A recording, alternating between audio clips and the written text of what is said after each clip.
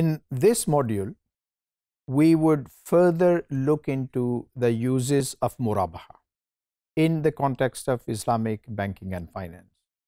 But before we do so, let us look at the classical murabaha once again. As I said, in case of classical murabaha, the basic requirement was disclosure of the profit.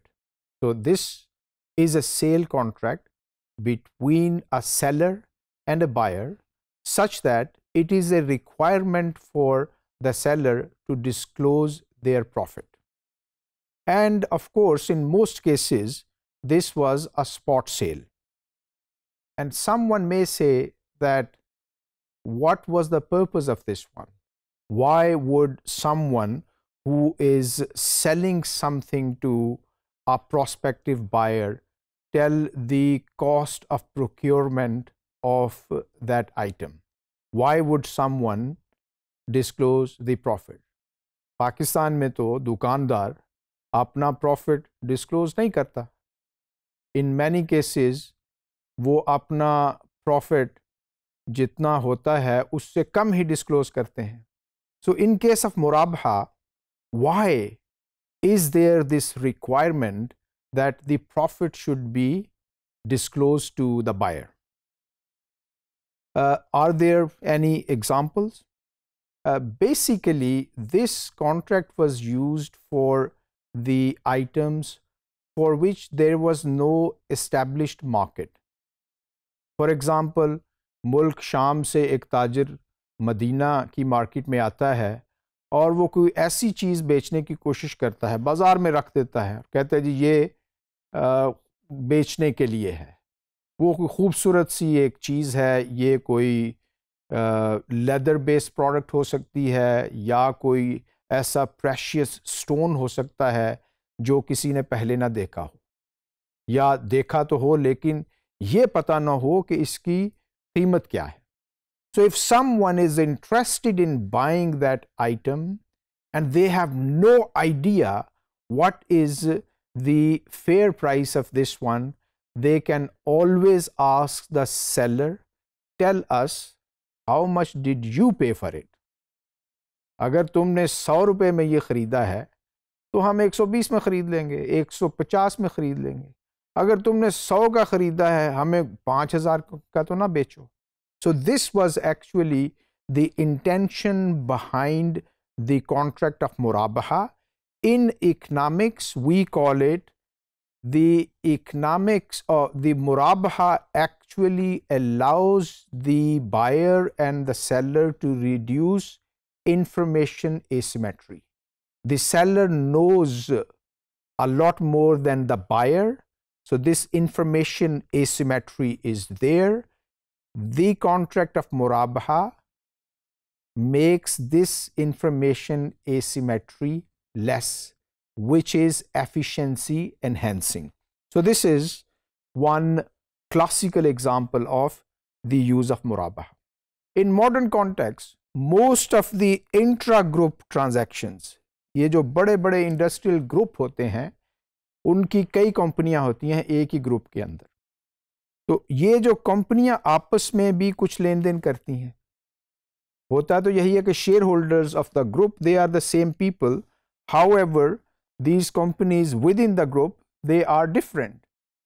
And in order to make sure that there is no tax evasion or something innovative with the accounting practices, the regulators or the tax guys, they require that whatever transactions or some transactions which you do in the form of intra-group transactions, they should be based on cost plus basis, i.e. they should be on murabaha basis. Now, we looked into home financing product, for example. There are some car financing products available in the market on the basis of murabaha, and we would look into this in one of the forthcoming modules. But let's look at the agreements and contracts which are used in murabaha as a mode of finance. मुराबहा not as a contract. Contract तो हमने कह दिया कि ये एक बड़ा simple सा contract है जिसमें सेलर को प्रॉफिट बताना होता है. However, मुराबहा as a mode of finance, this is a lot more complicated than the मुराबहा as a contract. अब इसमें क्या होता है? इसमें एक एप्लीकेशन फॉर्म होता है. The finance seeking party would have to fill in this application form.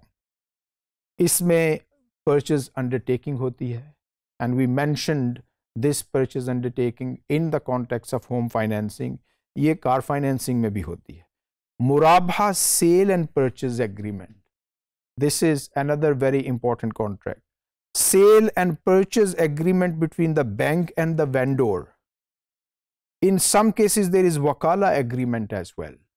Now, the bank may appoint the customer as its agent to buy the house and then sell it to himself on behalf of the bank. And similarly, in case of cars as well, there is a takaful arrangement part of the deal as well. Collateral agreement. Bank ने पैसे दिए हुए हैं, finance की हुई है, bank would like to make sure that the money is returned to it, so that collateral agreement is there as well. And then there are some general terms and conditions which the customers have to sign.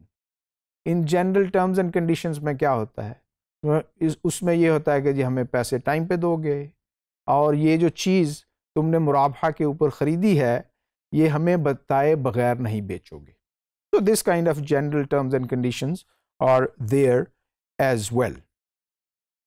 Now, in case of the customer and the bank, application form, purchase undertaking, murabha sale and purchase agreement, wakala agreement, collateral agreement, general terms and conditions, these are between the customer and the bank.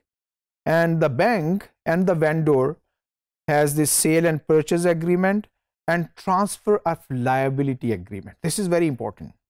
Transfer of liability means what? Now, in case of a car dealer, for example, the bank actually buys the car from the dealer. And this warranty and guarantee card, all these things are in the name of the bank.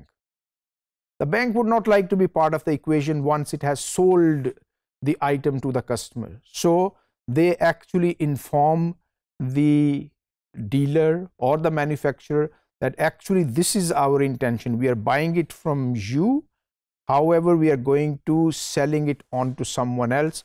So all these things, guarantees, etc., they should be in the name of the ultimate customer. So transfer of liability agreement in many cases is very relevant.